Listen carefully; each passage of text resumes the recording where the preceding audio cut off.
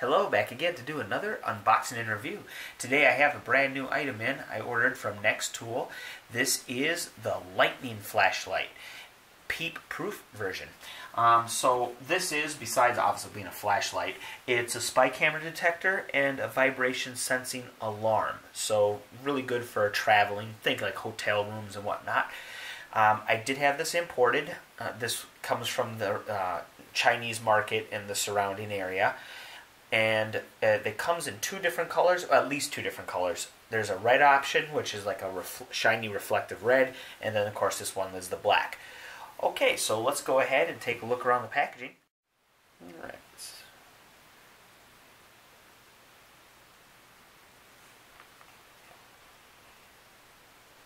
Look on the side.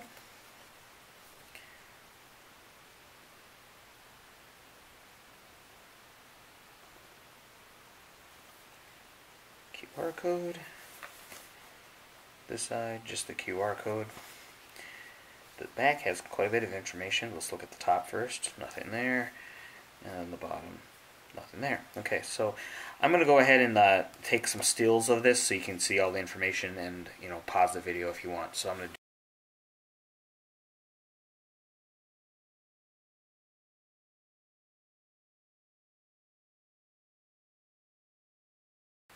Alright, so overall impressions of the packaging, it's pretty good. I especially like the spec table on the back. I think that's really helpful, and I actually wish more items did that. And also the box is pretty solid. It's actually quite rigid, so that's also another plus. The only thing I'm not too crazy about on this packaging, and this probably only applies to the black version of this item, is the fact that the black on black, it's kind of hard to see this from a distance. I mean, you're really up close with the way you're seeing it now, but if you see this from any significant distance, like on a store shelf, the only thing you can really see is this little silver cap here, and then maybe some writing down there. And I mean, it doesn't really draw your attention all that well. But other than that, I think they did a good job with the packaging. So let's go ahead and get into the unboxing. Alright, so I went ahead and lifted up these little circle stickers. Here, I took one off. And you have to take them both off, or peel both of them back in order to slide out the tray. So here we go, let's do that. Okay. Right up top we have the instruction manual. We'll look through this real quick. So we have some pictures about how to operate it. Probably talking about like different modes. And this side is in Chinese. We'll see for the other side. Alright, and there's the other side is in English. So yeah, camera detecting mode, and okay, great. Okay, so now let's go look at the actual item here. So we have a warning, or what is it? Caution. Please fully charge before first use. So yeah, I will do that, as I do with most of my items, but never hurts to have a reminder. Okay, and then we have the charge supply charging cable, which you can see is Type C. Alright, and now the item itself. Alright, so it comes with the carrying strap already installed, and this carrying strap is actually, it's silicone, so, and not just the normal rope nylon, but in silicone. Okay, nice touch. And alright, here we have the NexTool.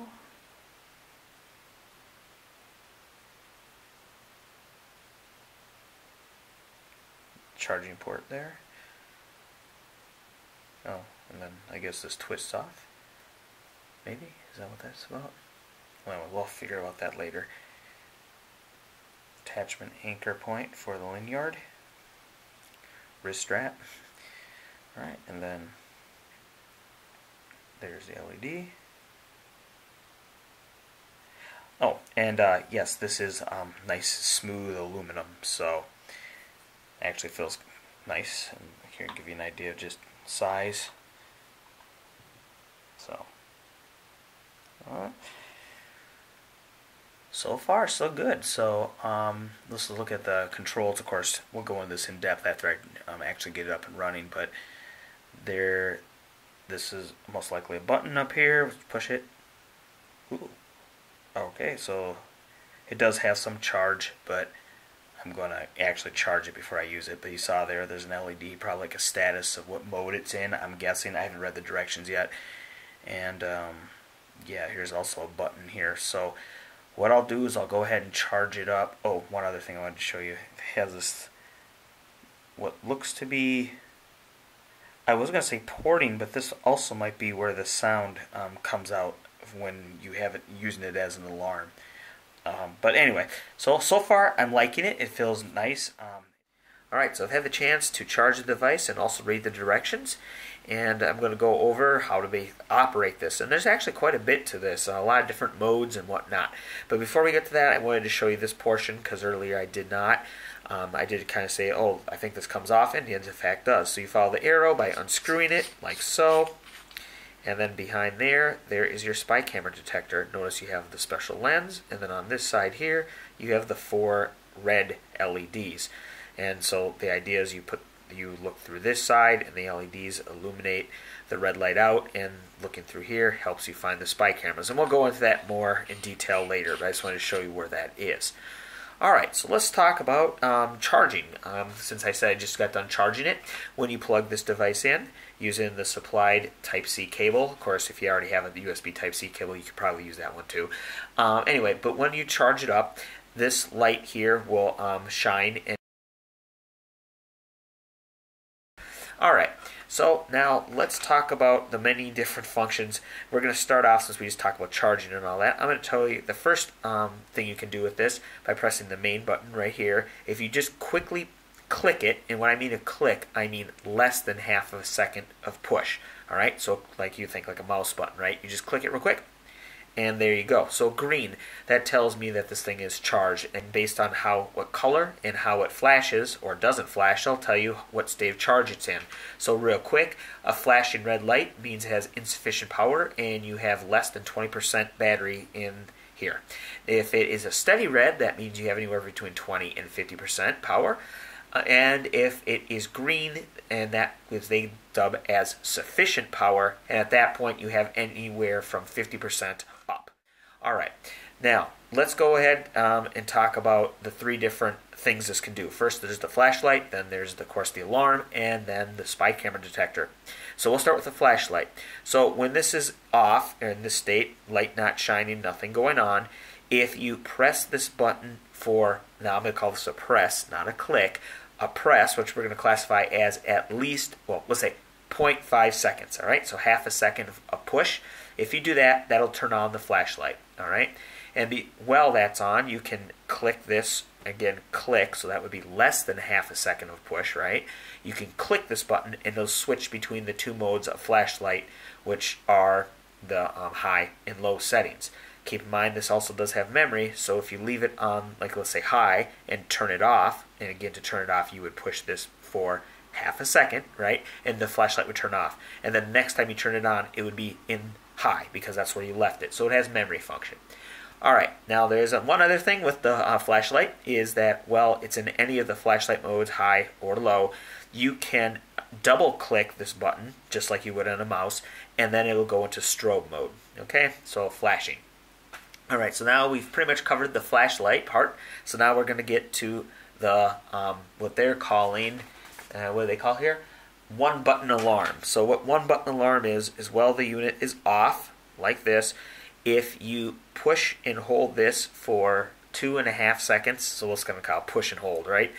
The alarm will go off and it'll make noises and the light will flash. Alright?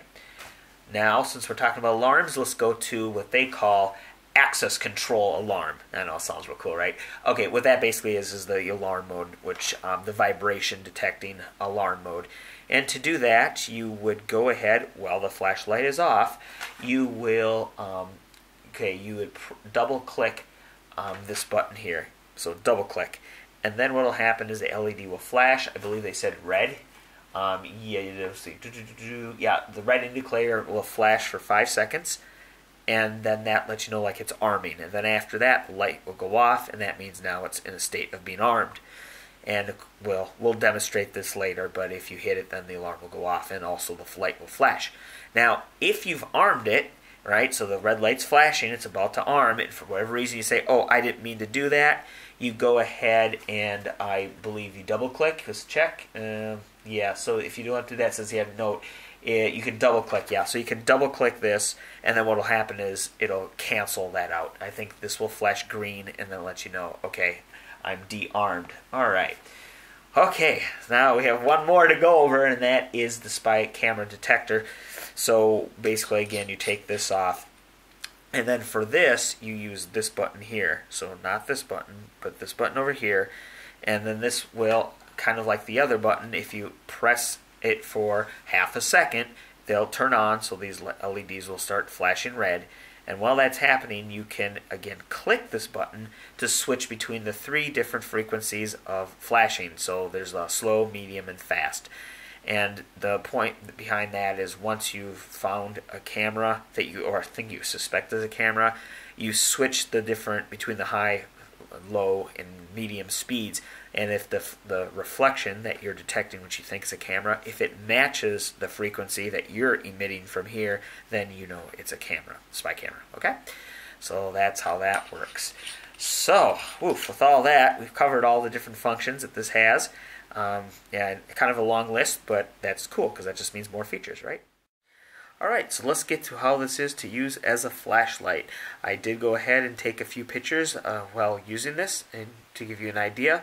But before we get to that, I thought I'd put some numbers on screen. So I went ahead and shined this on my lux meter and I collected some data. Now, notice I said lux and not lumens. However, if you care to, you can go ahead and with the numbers I'm going to put up on screen, you can go ahead and calculate how many lumens that is. So here are the lux numbers.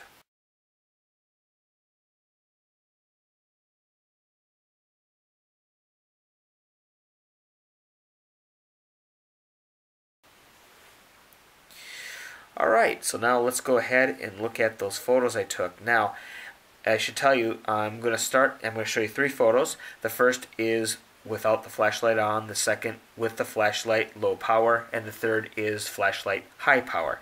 Now, I want to say something about the first photo.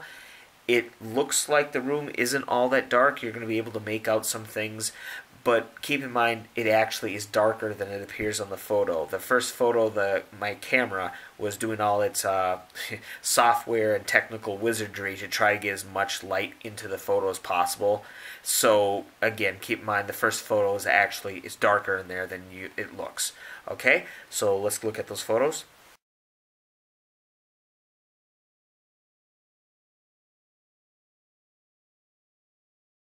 Alright, so let's go ahead and test out the hanging alarm, vibration sensing alarm. So I have it hanging from the doorknob there, and what I'll do is first I'm going to go ahead and activate it. You know how to do that, right? Double click on this guy here.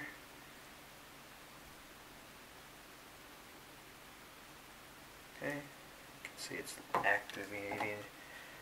Hopefully it stops shaking before it activates, right? Okay. Now I'm going to go ahead and turn off the light.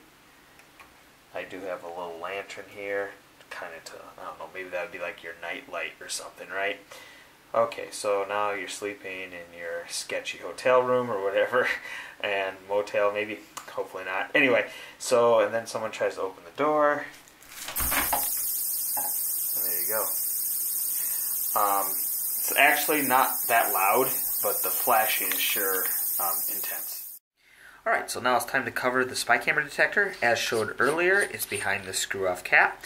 And this button here, again, does the power for this portion of the device. There's no need to use the primary button, so you can control it all the way through here. And I will be showing you an actual demo of using this, but for right now, I just wanted to show you the lights and just how bright they are, the 4 red LEDs back here. Now, to do that, what I'm going to do is I'm going to turn off the light in the room, the primary light, leave just enough light for the camera to focus on this, and then I will go through the different frequencies or rates of flashing. All right, and I'm not just going to shine it straight in the camera because all you would see is a blare of red light. I'll be pointing it at the floor, and maybe I'll have it kind of like this so you can kind of see the LEDs at the same time. All right, so with that being said, here we go. There's the lantern. Here is the primary light off. Okay, so here's the device if you can't see it. And to turn it on, you single push, right? And not a click, but a press. Okay, so there's the first flash. And while this is flashing to cycle between the different flashes, you just click the button. So there's the next. And then one more click. Back to the slow flash. And to get turned off, you press and hold it, or not press and hold, but a 1/2 second press. Here it's off. Okay. Alright, now to test out the spy camera detector, I'm going to go ahead and use this. This is the Anika mini phone. I did a review on this a while ago. Remember him? Anyway, so the reason I'm going to use this is for a couple reasons. First of all, it has this kind of matte cover here, which is good because that'll soak up any of the reflected light. You know, shiny back case might reflect light, but this should absorb that. And the other reason is, well, of course, there's a lens, right? And in case you haven't figured out, the top portion here is the lens. The bottom, the white circle, the smaller circle, is the flash. So we're going to use this as our spy camera. Pretend that's a, hidden inside a teddy bear eye or whatever. Okay.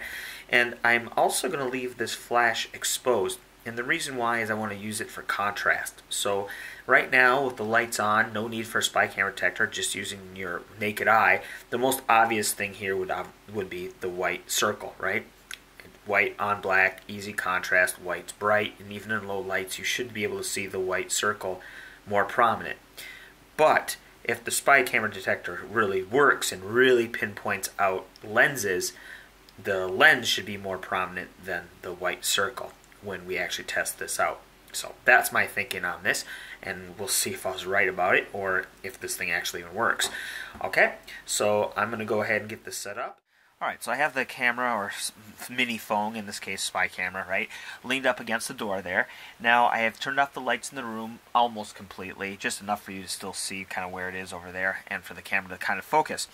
Now, turning off the lights would obviously be your first step if you are allowed to or able to turn them off in the scenario you find yourself needing to look for spy cameras, because it obviously makes things way easier. So what I'll do now is go ahead and hold the device in front of the camera lens, and hopefully this all comes up. Now I am really close, I'd say 1 to maybe 2.5 feet away from the camera. Now that's giving you like the best, what do you call it, handicap, because we're so close. So, but hopefully this shows up, and if you might have to look at from a little more distance in an actual situation. But anyway, for the case of demonstration, we'll do it at this range, and here we go. To turn it on again, 1/2 second click. Alright, so if you look through there, here, center there, if it's working, you should be able to see the reflection of the camera lens. And you might notice I'm trying to move this. I'm also looking through the viewfinder here, but it's kind of doing multiple things. But there you go. You do have to kind of orient yourself so you're kind of in line. It kind of works a little off-center, but it works best if you're getting a perpendicular blast at it, because then you get the full reflection, right? Alright, so back here with the lights on, I just want to briefly remind people that if you're going to use this particular one or any device that operates on this principle, shining the lights, looking through the lens deal to find spy cameras, you're going to have to put in a little time and get good at using it. The reason is because you can get a lot of false positives if you don't know what to look for. Mainly shiny things, especially circular and shiny things, can make you think that they're a spy camera when they're really not.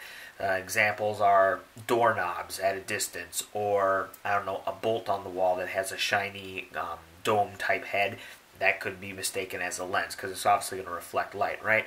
So anyway, you're going to have to kind of get used to it, and it's best to practice before you find yourself in a situation where you actually have to know the difference and you're not able to.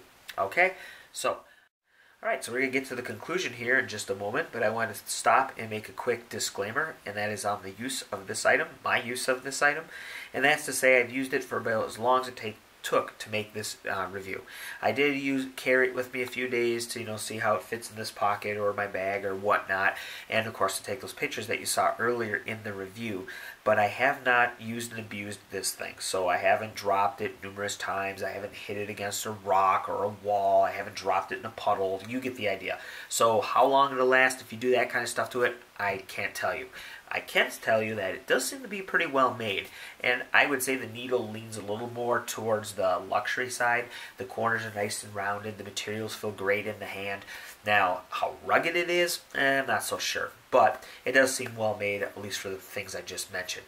Okay, so now with that out of the way, let's get to the conclusion. Would I recommend this? And I'm going to say it depends.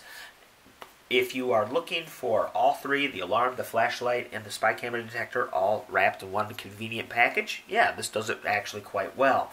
However, if you're looking for one of those more than the other, say you just need a flashlight, or you just need a spy camera detector, or just an alarm, I would say you should go with another dedicated tool for each of those things I mentioned. And out of all those, let's talk about the alarm, because for me that was kind of the biggest letdown on this. The flashing light, excellent. I mean, I could see that probably a mile away. But the noise, it was just way too soft. Now, I don't know, is mine maybe too soft and all the other ones are nice and loud? I don't know. But I'm going to have to assume, since my packaging is not damaged and the item has no sign of abuse on it, it was brand new and it doesn't look to be damaged, I'm going to have to assume, therefore, that they're all that way. And if that's the case, it's not going to wake you up out of a sleep. And therefore, yeah, it's just not really functional as a get-me-up alarm.